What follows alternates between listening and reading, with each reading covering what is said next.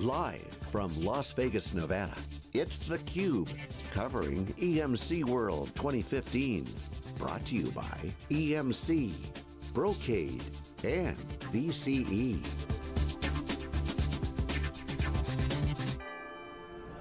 Okay, welcome back everyone to theCUBE special presentation of EMC World 2015. We're live in Las Vegas for day 2 of 3 days of wall-to-wall coverage. theCUBE, our flagship program, where we go out to the events and extract a signal from the noise. I'm John Furrier, my co-host Dave Vellante.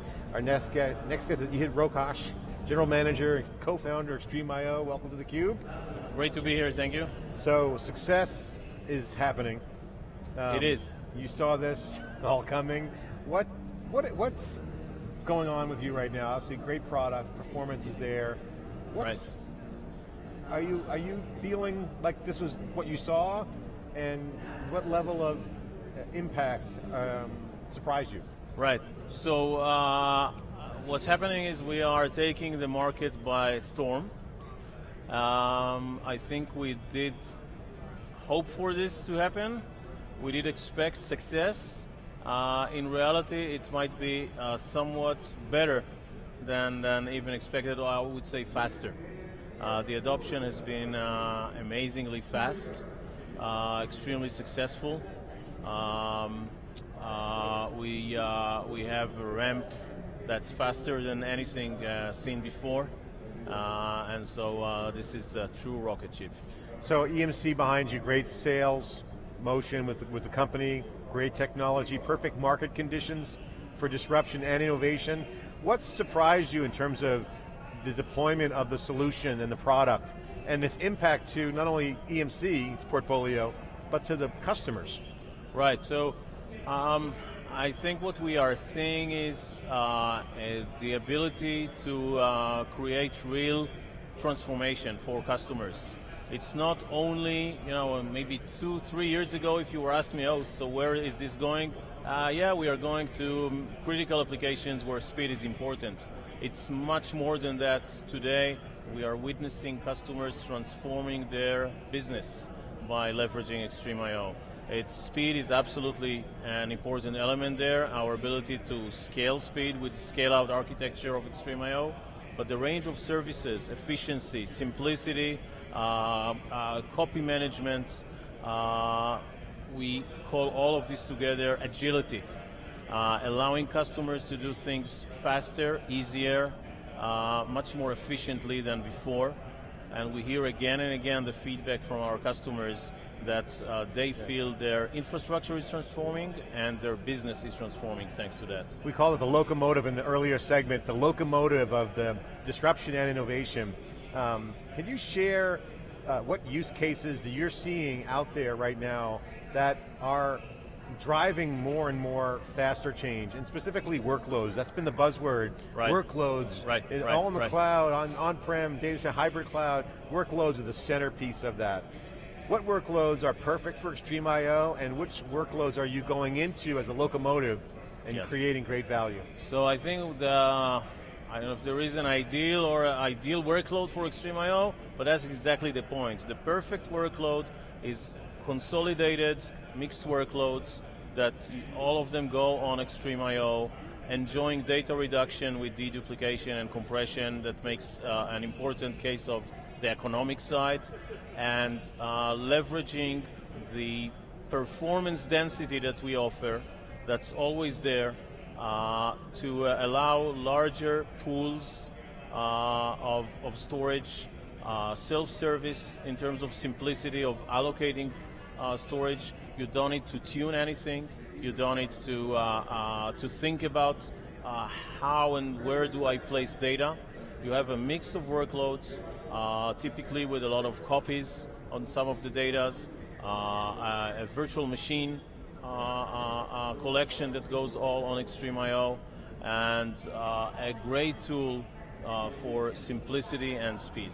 Hey, I wonder if we could, the entrepreneur in me wants to tell the story or learn more about the story that is XtremIO. You're a very small company. You had not a lot of market presence, if any, prior to getting acquired.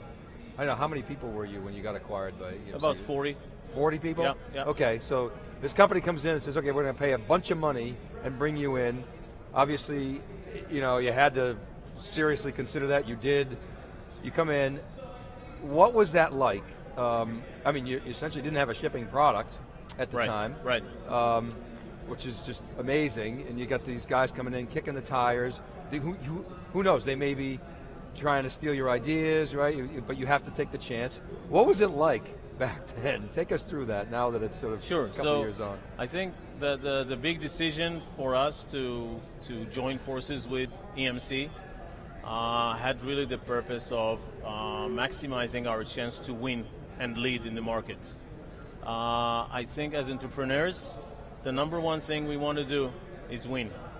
And we knew we have the best technology, we knew we have a great architecture, and we knew that EMC is not only the number one player in storage, but also a great company in terms of going through acquisitions.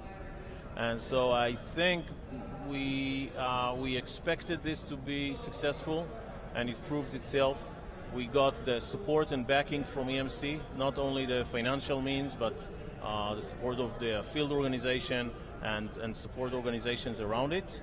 And we got the freedom and independence to run quickly, leverage what we need, run independently where this is better, and deliver. And indeed we delivered. So you come into this company, they acquire you, and then all of a sudden you have all these resources. But a lot of times, if you apply too many resources to a problem, you mess it up, right? You think of a small agile development team. So how did that all work? You had the autonomy to continue to develop the product. At the same time, if you're going to ship a product to EMC customers, they're going to really make sure it's bulletproof. Right. So you had a lot of work to do, and it took a while. Yes. So how did that go? Take us through that sort of sequence. So yeah, absolutely, and this is the reason why it took a little bit more than a year between the time of acquisition and when we went to the market, and then even a few more months before we defined this to be generally available. Which is still pretty fast, actually, when you think about it. It's pretty fast, but very uncommon in terms of the phase of being acquired, right? Pre-product. Right. I think we continued and still continue to work aggressively, the type of work you would expect from a startup, but leveraging the resources and the support organizations of the big EMC in a very productive way.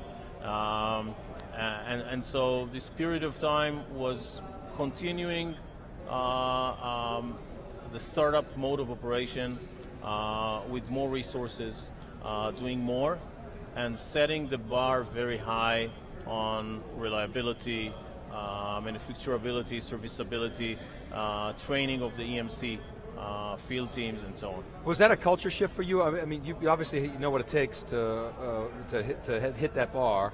Right. So was it, okay, this is the bar we have to hit, what do you need to hit it? And then what resources are required, and then go? Was it that simple, or were there structural discussions of, okay, do you need us to fly over some of our engineers? Right. Did that happen? How did that? No, I think no, big company. No Americans parachuting in. Right? No, not really. Tell us what you need. Good. Much more of tell us what you need. We trust you to take the right decisions. Leverage what you can. And I can't say enough good things about the EMC culture, which initially, before we learned to know it intimately, is a little bit of a concern. This big company, startup company, potential clash, proved extremely productive. EMC proved to be very open to new technologies, very open to disrupt itself when it makes sense, and I think this is what we see happening today. We are disrupting the market, and EMC is not afraid of disrupting itself. Yeah, so in that 12 to 14 month period, it couldn't have been all pretty. There must have been some tough. How did you handle those? Maybe, It's almost all pretty, not easy, but pretty, yes. So many challenges, tons of work on the engineering side, on the go-to-market side, manufacturing services side, a lot of work Nothing is easy when you have a very high bar in terms of goals and expectations and quality, but I have to say, very cooperative, great teams on the EMC side working very closely with the XtremIO team. But there was, it had to be hard because competition was making a lot of noise, the market was taking off. Yep. There must have been, Salesforce must have been chomping at the bit to get the product out. Yep. Come on, let's ship it, let's ship it, let's ship it. I think that's when you came up with this notion of, well, maybe not, directed availability was maybe before, but anyway, that must have been hard, not to... Pressure, yes, absolutely. So what did that do? Did that we weren't first to the market, right? We weren't last there, but we definitely weren't first. Right. So you see the market starting to emerge, and hey, we need this to GA, we need this to GA. But we are used to work under pressure. Maybe it even brings the best of us. I don't know, and it worked. And the power of the product, the architecture, what it can do, combined with the EMC field presence, got us to become #1 player in 2014. Verified just a few days ago by Gartner's numbers in our first year of GA. So it worked. What's next product-wise? What's the next innovation? Because obviously you have success. Right. It's the wedge, first high performance, it's landing, expanding other areas. Right. Impacting architectures, other use cases, kind of the meat and potatoes. You mentioned dedupe and some backup recovery. What's next in the roadmap? So just this week we made a big announcement. XtremIO 4.0 has tons of new features, capabilities, big ones around replication and online scaling and larger capacities and more capabilities, and a very long list of smaller features that are extremely important, and together create an offering that has zero excuse in terms of why not deploy an all-flash array. We have presented a set of capabilities that is really designed to allow an easy decision to go to the all-flash agile data center. You get a lot of data passing through XtremIO, phone back data, et cetera.